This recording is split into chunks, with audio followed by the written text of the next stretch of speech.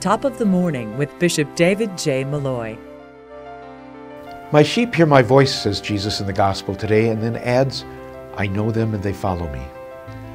When Jesus says that he knows us, we realize that he sees the good in us, the bad, and any truly ugly parts as well. He knows us better than we know ourselves. Jesus remembers all the pain we've suffered, even sorrows that we've forgotten. He knows the truth of what evil has been done to us and its long-term effects.